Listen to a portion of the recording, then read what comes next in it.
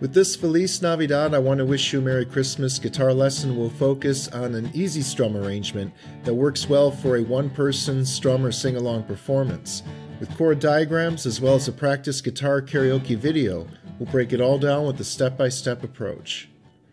In the original recording, you'll hear numerous instruments, including several stringed instruments played together.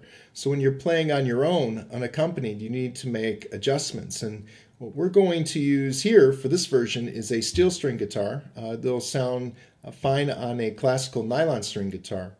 But on a steel string, we're also going to give it sort of a flamenco-like feel by using our fingers to strum instead of a guitar pick. And primarily, we're going to use our nails to strum with. You don't need long nails because we're going to use the front of our first finger and the front of our thumb. And let's start with the strum pattern. And again, for a one-person performance, if you're going to sing along, we'll keep it simple. This is going to be the strum pattern throughout the entire song. And starting with D, I'll give you a preview of what the strum pattern is. Down, up, up, up. And slowing that down a little bit, on the down strum, it's kind of like you're holding a guitar pick. You're sort of pinching the first finger and the thumb together. And primarily it's that first finger striking the strings. And when you come back up, it'll be with the front of your thumbnail. And then there's going to be a mute there. It's sort of like you're keeping time like a drummer. It's almost like a snare drum.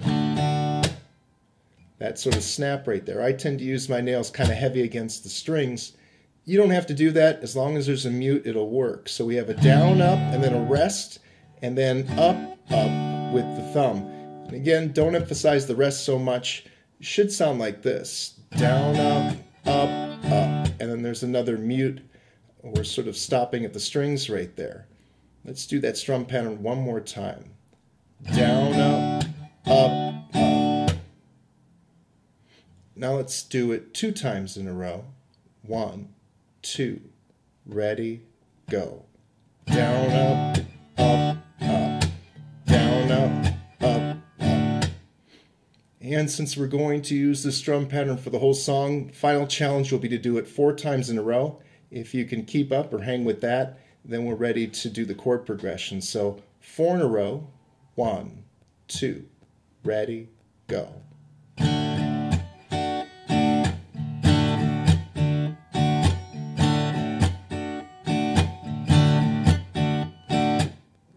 For the intro, we'll focus on 3 chords. It'll be an open D, an open G, and an open A7. You can also use your 1 and 2 fingers if you want. I happen to be using my 2 and 3 fingers. And with those 3 chords, we're going to put them together in an 8-chord sequence. It'll be D, G, A7, D, and then that 4-chord sequence will be repeated. And on the 8th measure, we're going to just do 1 strum, a little stop time on that final D. So on the final 8th measure, instead of going, we're simply going to go and then kind of stop that right there for a little silence on that last measure. But let's put it all together to hear how it sounds. We'll do a slow walkthrough of the 8-chord sequence for the intro. Here we go from the top. 1, 2, ready, go.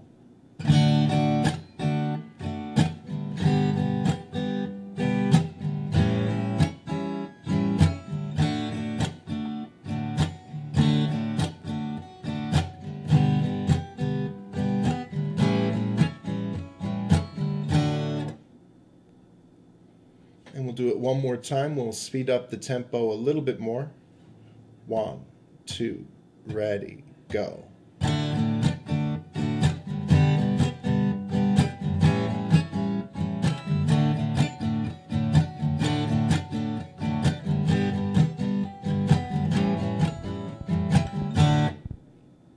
After the intro, the vocals will begin, and I refer to this section as Section 1. It's with the Spanish lyrics, and it's a 16-chord sequence, but we only have to memorize an 8-chord sequence because that will be repeated to complete Section 1. So there's one additional new chord we're going to throw in, an E minor, and I happen to prefer the 2 and 3 fingers. You can also use your 1 and 2. But for that transition from E minor to A7, the first transition, I would suggest to either use 2 and 3 and just shift over, or 1 and 2 and just shift over from E minor to A7. So with that, what we're going to do is just work on the A chord sequence to memorize. E minor, A7, D, D, and then G, A7, D, and then there'll be a stop time again, just like we did on the intro with that final D chord. So let's hear how that sounds. We'll work on the initial A chord sequence and we'll do a slow walkthrough. 1, 2, ready, go.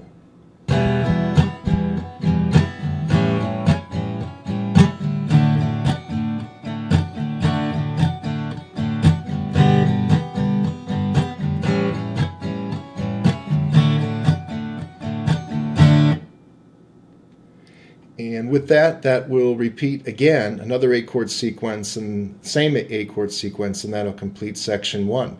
And we're going to put that all together now, all 16 chords, but one thing to keep in mind is to start syncing up the lyrics with the chord changes. If you look at the screen here, the E minor, the initial E minor, comes in after he goes Feliz Navidad. Feliz Navidad. So on that syllable dad is when you're going to land on those chord changes. So keeping that in mind, let's do a walkthrough now of section 1, all 16 chords. Here we go from the top. 1, 2, ready, go.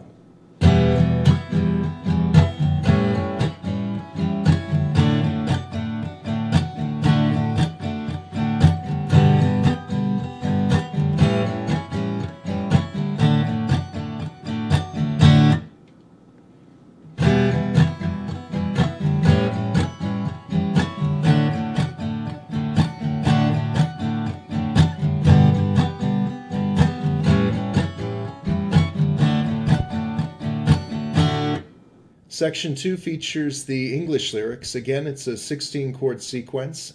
We only have to memorize an 8-chord sequence because that'll again be repeated. We have one new chord to throw in here, a B minor chord. This will probably be the most challenging chord change because a B minor is a bar chord. And a good idea before we work on putting the progression together is to do a one strum of those first maybe 4 or 5 initial chords of section 2 just to get acclimated to that B minor change. So we'll start with the G, A7, D, B minor, and then we'll go back to G for the next 4 chord sequence. So with that, let's work on the 8 chords with the strum pattern, and we'll do a slow walkthrough.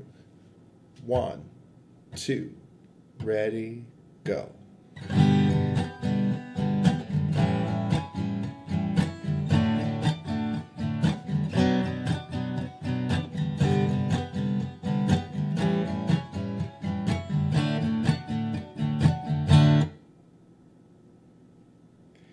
With that, now we'll put together the total 16 chord sequence for section 2. Again, we'll keep in mind syncing up the lyrics as well. So with this, I want to wish you a Merry Christmas. So on Merry is when we'll start with that very first down strum on the G chord. So let's put it all together, all 16 chords. 1, 2, ready, go.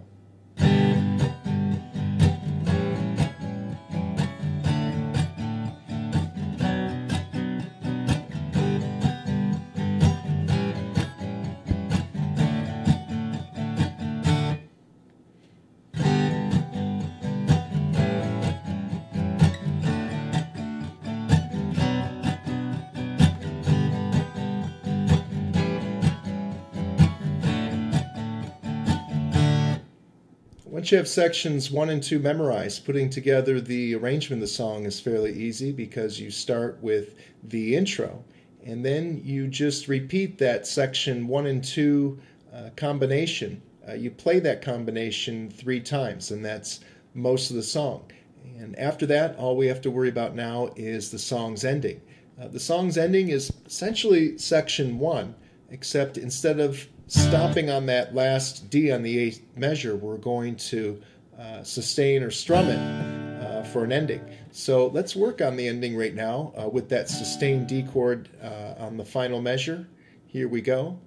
1, 2, ready, and...